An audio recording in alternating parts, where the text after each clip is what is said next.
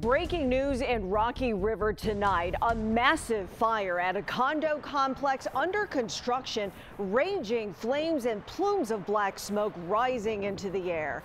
Good evening. That fire burning so hot and dangerous that at one point I-90 was shut down because the winds blew debris and ash over the interstate. Dorsina Drakeford has been on the scene for hours. She joins us now live with new information. Dorsina. Well, new tonight, Lena, it looks like a lot of the chaos that was happening earlier today has calmed down. Behind me, only a couple of fire trucks remain. Earlier today, several departments were here trying to fight this massive fire, like you mentioned. And though it might be out now, people are still worried about what's next. I've never seen anything like that around here at all. Down side streets and from the highway, you could see the flames. Super backed up. Traffic was almost at a standstill. For this, viewer-submitted drone video shows the debris and smoke rising to fall on the interstate. For about an hour, I-90 was closed. We ended up closing I-90 down for fires along I-90 where the grass was on fire and such. All stemming from a massive fire at Rockport River Luxury Condos. The building under construction and unoccupied. It was like an inferno. The fire was about 30 feet high. He didn't want to be on camera, but says he is one of the many people who ran out of the building next door, barely having time to grab what he needed. Never seen nothing like it.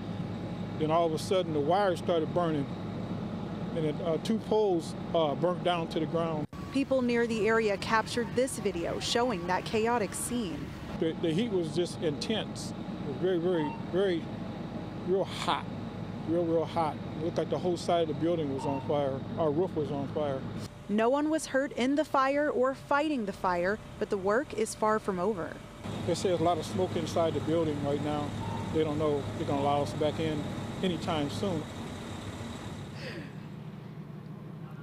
So what we know now is that there were 2 damaged fire trucks in this fight, but I do have the Rocky River Fire Chief here with me tonight just to give us an update on what's been going on and where we stand now. So the fire, is it completely out now?